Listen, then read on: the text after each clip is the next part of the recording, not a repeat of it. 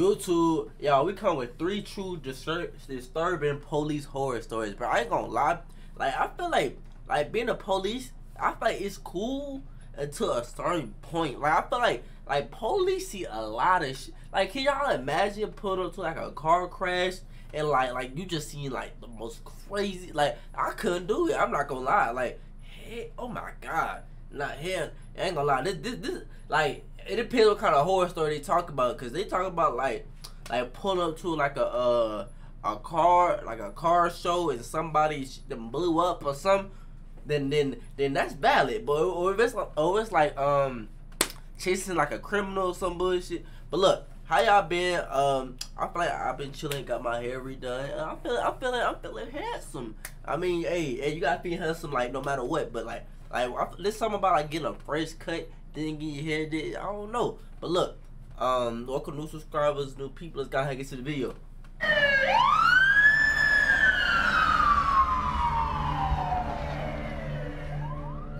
Story 1 by Richard B. I work nights for the Sheriff's Department in Bergen County. I've been on the force for 2 years. Okay.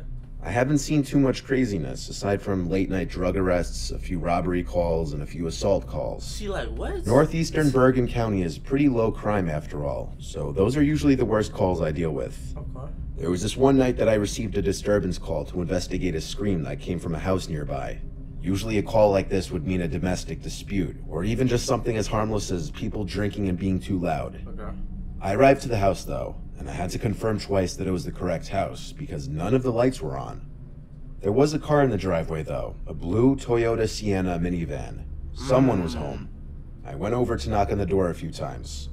The neighbor must have seen my car because he came out and walked over, reporting that he was the one to call the police. He told me he heard a blood-curdling scream from the house, and that the woman who lives there lives alone but occasionally had her boyfriend over, making it slightly more concerning. I tried the doorknob now, which was locked. I then made my way around the house, trying all the windows, which were all locked. All but one of the backyard windows. It was already slid completely up, enough for someone to climb through. This was a red flag, considering every other window was closed. I requested backup to the scene, and once I got confirmation, I climbed into the house through the window. Like, pause real quick. Before we even get into the story, can y'all imagine, like you know how usually, like, you the person that call people to detect the noise, like, but you got like, but it said like you a police officer, and now you gotta go discover what the noise is. Nigga, I could never be that call. Like, somebody be like, oh my god, I just heard a scream, come over. I'm like, Sheriff, on dispatch, we have a what she said, a blood curdling scream at 102 Bearberry Lane. Like, cause I'm not going in. Like, what do I look like? What? No. I started to flick every light on that I could find in the house, starting in the kitchen and working my way to the living room. Yes, it's advisable for police to turn on the lights when investigating buildings. I hope so. What you see in TV shows and movies where they leave the lights off is only done for suspense. I called out for the woman, trying to assure her it's okay, police were here. Though at that time, I still didn't know what exactly the situation was, other than she was reported screaming. There was no response, no matter how loud I yelled. The first floor was clear, so there was only the upstairs left to check. I wanted to wait for backup to arrive, because I was nervous what I'd find up there, but I'd also not forgive myself if I waited and wasted precious time that I could have used to save this woman from a possible medical emergency. Okay. Before going up the stairs, I unlocked the front door for when backup would arrive. You should have I prayed. then walked up the carpeted stairs quietly, and as I got halfway up the stairs, I peered over the ledge onto the second floor. There were 4 doors up there. I flicked on the light switch in the hallway and called out one more time. I heard a creak-type sound come from behind one of the doors, so she had to be in there. I opened the door, and it was a bedroom. The light was off, but the light from the hall was plenty to see a woman laying in bed under the covers. I saw the back of her head. I walked over to her to make sure she was okay, but as I was close, I noticed dark stains that soaked the other side of the covers. The side of her I couldn't see from the door. I yanked the covers off the woman and realized it was blood, and she'd been stabbed multiple times, but she was still breathing. I grabbed my walkie and reported a stabbing, requesting immediate backup and an ambulance. The creak I heard moments before suddenly made no sense if this woman was in bed like... The fuck? See, hey, you about to piss me off. What you mean they make... Nigga, it clearly wasn't her, dumb... Like... this. And given she was unconscious, someone placed her in the bed most likely. I did a 360 in place, looking around the room. There was a closet. It was instinctively the first place I'd think to look. I had my gun drawn, and had my hand on the doorknob for 5 seconds, gathering the courage to yank the door open. When I finally did, there was no one inside. I turned around again to look at the bed, at the bleeding woman. Then I thought, the bed. I got on my knees to be level with the bottom of the bed. I yanked the bed wrap covering the bottom of the bed up, and I was then eye to eye with a man wearing a face mask covering the lower half of his... Nigga, imagine you like yo. Like I don't even think y'all understand how. Like imagine you lift the fucking covers up and you looking at the nigga dead in his. Like I don't know who'd be more scared, him or me. I ain't like I low-key might have a heart attack. Face. I shrieked and yelled, "Show me your hands." He slowly raised his hands above his head as much as he could. I got up and told him to get out from under the bed slowly and made sure he wasn't holding the knife. I had him stand in the corner with his hands up until my backup came. I wasn't about to try and handcuff him in there alone, and he could have any weapon on his person. Or somebody else. I told backup to meet me upstairs, and when they entered the house, I called out to them. Only then did I place the man under arrest. An ambulance arrived not too long after, and the woman was rushed to the hospital, and she managed to survive being stabbed 6 times. The man who did it was in fact her boyfriend, which I didn't find too surprising, honestly. What? The man had found out that she cheated on him with his friend, and when he called her about it, she broke up with him over the phone, and this must have caused the man to snap. Hey, let's talk about it. Let's talk about it. Let's talk about it. Let's talk about it. Let's talk about it. Let's talk about it. Let's talk about it. Like, yo. Like, say your girl cheat on you, right?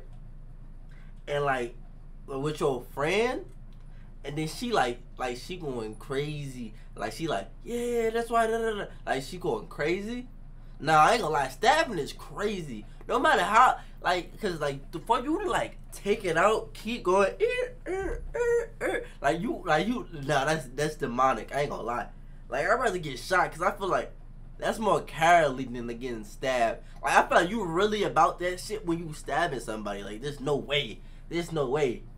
So she cheated, so he felt like nah, that's wild. Like I know people who play like that, but the fact that this nigga actually did that is actually wild. That's wild. Like what? Nah, there's no way. Y'all value your life. Look, no matter what. Look, I'm being for real. I know I play a lot, but I'm being for real right now. Look, no matter what your significant other do, is it worth their life? So say she cheated, right? You go stab her, you go shoot her.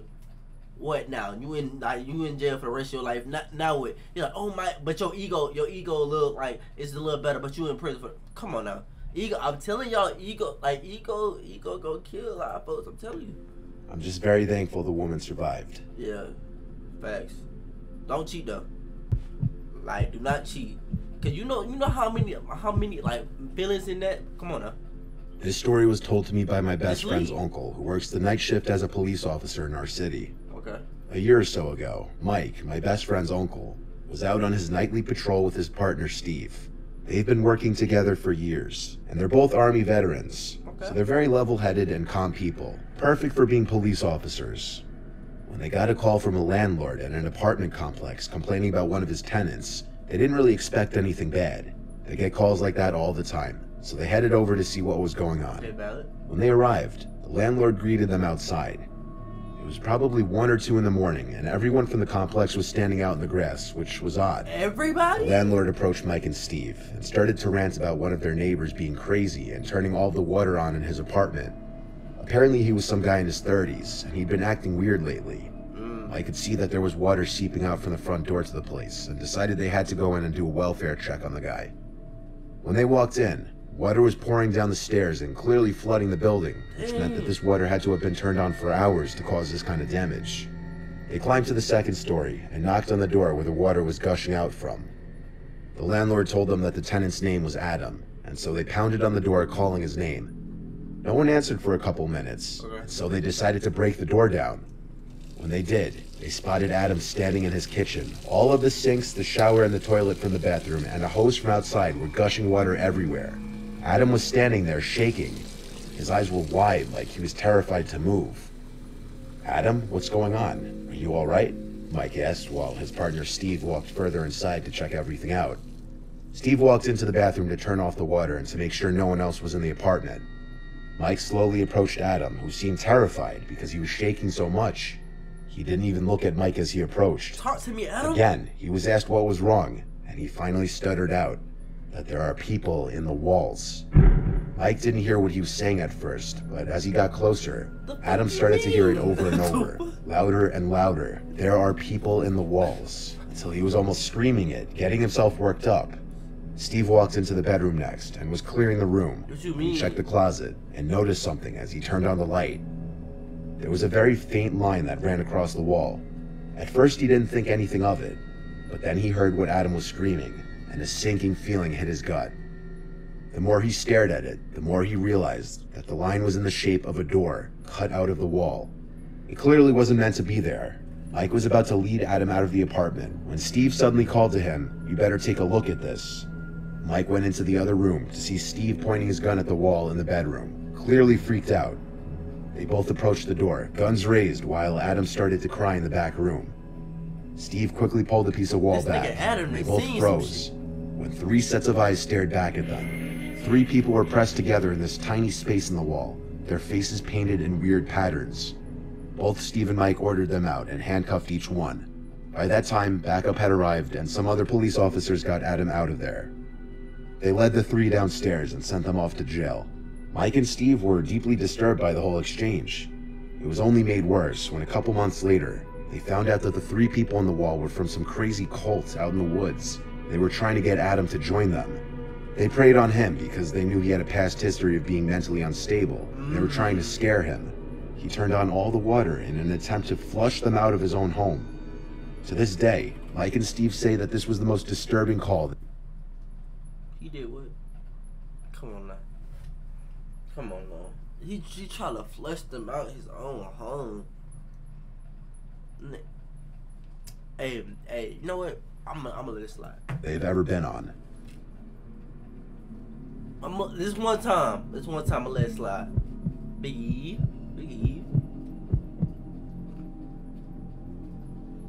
This one time when I was working a 12-hour overnight shift, I went out on a call for a suspicious person walking house to house, knocking on doors, and saying things to people through their doors or to their doorbell cameras. I arrived to the man's house who called it in, and he explained better in person that it was a middle-aged woman with long, wiry hair holding something behind her back, going door to door yelling at people to open up and mumbling to herself. The man who called the police had a Ring doorbell camera, and so he showed me the footage that it caught. The woman came up to the door, looked at the camera for a few minutes, literally, then pressed the button. She started speaking into the mic of the doorbell, and the homeowner started talking back through his phone, starting by asking who she is and what she wants. She kept saying, "Open the door, she needs blood," and would smile and cackle each time she said it. Alright. I would've came on like, alright. The door like easy. You on my property, number 1. 2, it's like what time is it? It's nighttime. I don't play. Like you got there's two sides to me. There's morning and night. Nigga, pick which one. If morning, I might let you slide. At night, nigga, hey, I'm in a different mode. Cause look, you on my property, I don't know who you is. You talking about you want blood? Shit, my gun do too. So look, who gonna get it first? Cause look, it's gonna be me every time. Look, cause you don't know my house. I know my whole house. Look, I could go. Look, you see the what this is, the roof. Look, I could roll up that. Boo. I'm gonna tell you, I'm John Wick. Stop playing with me. Like, look. I know we in the burbs, but look. It's not sweet over here. I'm from the hood. But shawty, look. We got money now. We up. I would do you the worst way. don't stop playing. You might go to somebody else's house. Go to Adam's house over there. Adam might go. Adam go try to let it slide. I'm not. The only thing I'm sliding is your body across the floor once I'm done with you. So the police can get you. Stop playing. When he threatened to call the police, she laughed and started basically punching the door and trying to remove the Ring doorbell camera from the wall. It was impossible to tell if the threat of calling the police is what eventually got her to 2 leave. strikes. But when she did, the man saw that she went to the house next door. This was when he actually called 911. The footage was absolutely bone-chilling. It was like a scene from a scary movie, and it was impossible to tell what she was holding behind her back because of the creepy way she backed away from the door to the sidewalk, still facing the doorbell camera the entire time. There were 2 or 3 other units on this now, driving around the area trying to find the woman. It was basically a mini manhunt now, and the description being used was possibly armed and dangerous woman. Okay. I checked the nearby houses on foot really quickly, and got back in my car and started patrolling the area as well. None of us could find the woman, and then we got a report of a breaking and entering nearby. Someone had called 911 to report that someone had entered their house with a weapon, and the caller was hiding in their bedroom upstairs. The caller also had a doorbell camera and was able to see the woman entering the house through the front door, but not before looking into the camera for a few moments again. I arrived to the house just about the same time as another unit. Entering the house was easy, as the front door was left unlocked, of course. We had to enter with caution, though, with guns drawn, because we didn't know how dangerous this woman was, or what she could be armed with. As we entered and the foyer was clear, another officer and I shouted that the police were here, and we ordered the intruder to come out with her hands up. Then there was a scream for help from upstairs. My adrenaline was rushing, as it does in any situation like this involving armed suspects. We ran up the stairs and followed the screams for help. They led us to the master bedroom. The husband unlocked and opened the bedroom door as we got upstairs, the husband of the couple sitting and hiding in there. They hadn't left the bedroom since the woman had entered the house, and they said she had been clawing and banging at the door only a few minutes ago, and that they didn't hear her leave, let alone even go down the stairs. We had to check every other room in the upstairs for her, and in one of the corner bedrooms, in the pitch blackness, we heard a cackling sound. Not being able to see her, but to hear her, was downright spine-chilling. I flicked on the light to the bedroom, and she was there sitting on the bed, already looking at me and smiling. She had a huge knife in her hand, and there was blood soaking the bed sheets that she was sitting on. It was her blood. She had just cut one of her wrists. She started saying exactly what she was saying on the first guy's doorbell camera, that she needs blood. We didn't know who she meant, until noticing the little doll sitting between her legs. It was a little girl's doll, covered in the woman's blood. We yelled at her to drop the knife with our guns drawn on her. She just laughed and kept saying what she was saying. Nasty. There was clearly something very wrong with her, and reasoning with her didn't seem like it would be possible, but we tried anyway. Stop trying. I asked her, who is this she keeps referencing, and tried to talk nice to her, saying she doesn't have to hurt herself or anybody else, and that we're there to help her. But as she continued to stare at us, mainly at me, and laugh and keep muttering barely understandable sentences, I got increasingly nervous. I had my gun aimed at the giant knife in her hand, contemplating shooting it out of her hand, considering if that was a viable, safe option. But neither of us were expecting what happened next. The crazed woman sprang off the bed and made this growling sound as she was about to lunge at me and presumably attack me, as her knife was raised in the air. I reacted the only way I could in the moment, and I shot at her twice, both times hitting her in the arm, as even though I was still trying to have my sight aimed on the knife, I wasn't expecting her to just jump up suddenly. She dropped the knife and started to scream and cry as she grabbed her arm. We took this moment to subdue her and place her in cuffs. We had to get her an ambulance immediately before she bleed out. From the hospital, she'd later be transported to a local jail. She was later found not guilty on all charges by reason of insanity. She's currently a patient at a mental asylum in my city. The horror that every party involved in this incident had to go through was unimaginable. From all the people who were scared to open their doors to a crazed woman welding something unknown behind her back, to the couple that actually almost fell victim to her in their own house, to myself and the other officer that were on the scene before she was in custody. It was the scariest experience of my 10 years being a police officer. 10 years is crazy. Like I don't understand like how people like you gotta be prepared in your own home, and that's sad. Like people could come in your and try to kill you. Like that's crazy. I don't like how is the world come to this? That's like what was like the moment of when people was like, yeah, let me go break in bro house. Damn, like, can I not live in my own home, please? Like, but like, just imagine like what somebody going through. Like, say somebody just lost like a family member, and you just running in home. Like, can I grieve? Can I chill for like, just a little bit? Damn.